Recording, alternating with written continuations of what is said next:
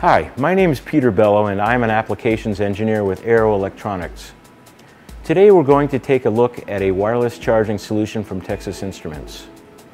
We will be evaluating the performance of the BQ500215 wireless power transmitter and the BQ51050B wireless receiver and battery charger.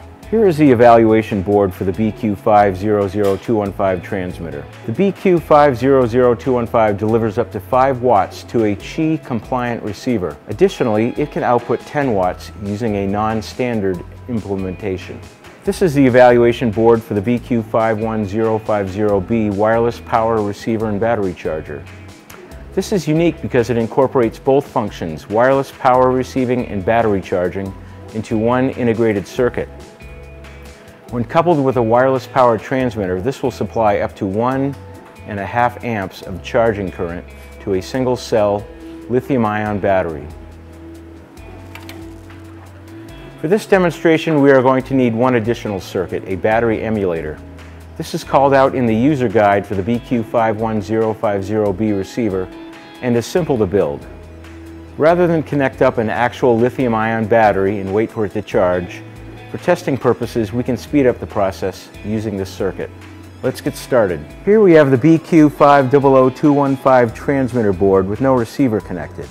It's hooked up to a 12-volt power supply. What we see here on channel 1 of the scope is the output of the transmitter coil. Channel 1 of the scope is monitoring TP3 on the eval board. During what's known as the selection phase, it sends out an analog ping or pulse every 400 milliseconds or so. Here the scope is set to 10 volts and 100 milliseconds per division. Channel 2's probe is connected to the receiver coil on the BQ51050B board. We are looking at test point 4, TP4, on the receive evaluation board. Since the receiver is not being powered, there is no output. Now we'll put the receiver on top of the transmitter and align the two coils.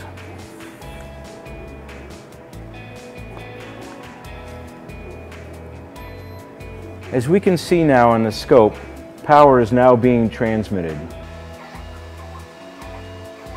Time base on the scope is set to 2.5 microseconds per division.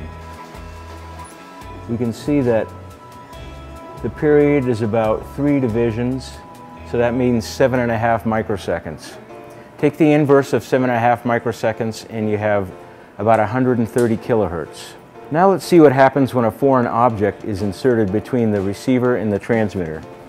We'll use this quarter. The receiver is communicating with the transmitter, telling it how much power is being received. The transmitter compares this with the power transmitted. If there's a big difference, it determines a foreign object is present and it terminates the power transfer. This can take about 10 seconds. As you can see by the red LED on the eval board, the quarter has been detected. Now we are going to observe the battery charging functionality of the BQ51050B. Before we do this, let's briefly look at the charging profile of a lithium-ion battery. The blue dashed line represents the battery voltage and the red solid line the charging current. When the battery voltage is below a certain threshold, V low V in the figure, it is charged at a reduced rate. This is known as the pre-charge phase. Once the battery is charged up to the threshold voltage, it can be charged at an increased rate. This is known as the fast charge phase. A constant current is supplied to the battery and the voltage across it is monitored. The third phase is known as the constant voltage phase. Once the battery voltage reaches its targeted maximum, which is about 4.2 volts for a single cell lithium-ion battery, charging current is reduced to a certain level, then terminated. For this demonstration, we are going to use a battery emulation circuit in place of the lithium-ion battery. The way it works is this. A power supply is connected between the anode of Schottky diode D1 and ground. Current from the power supply flows through resistors R1 and R2, setting up a voltage across these resistors, then back to the power supply ground. The battery charging IC senses the voltage across BAT plus and BAT minus. This voltage is simply the voltage across R1, R2 plus the small IR drop across the current sense resistor R3. By varying the power supply voltage, we increase the drop across R1, R2 and consequently the voltage across BAT plus and BAT minus. This will allow us to observe all three charging phases as well as the charging current. The battery emulating voltage is set to 2.1 volts, as you can see on the DVM. Since the pre-charge threshold voltage for the BQ51050B is 3 volts, charger is in pre-charge mode.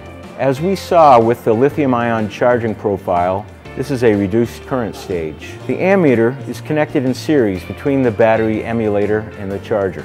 As you can see on the ammeter, the current is about 192 milliamps, going from the wireless power charging circuit to the battery emulator. Now let's look at the scope. The upper trace shows the transmitted voltage waveform. The lower trace shows the received voltage. The scope is set to 10 volts per division for both channels. As you can see, the voltage peak to peak on the received power is about 10 volts.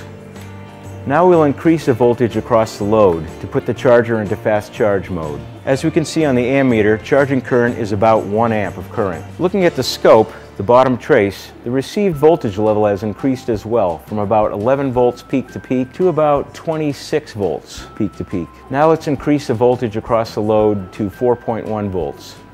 This corresponds approximately to the onset of the constant voltage mode of operation. As we can see, the charging current is reduced to 420 milliamps or so. Also, as you can see on the bottom trace in the scope, the amplitude of the received voltage is about 14 volts peak to peak. So there you have it. We've seen how the BQ500215 wireless power transmitter and the BQ51050B receiver work together to give you a complete Qi-compatible wireless battery charging solution. Thank you for joining us. For more information, contact your local Aero Electronics representative.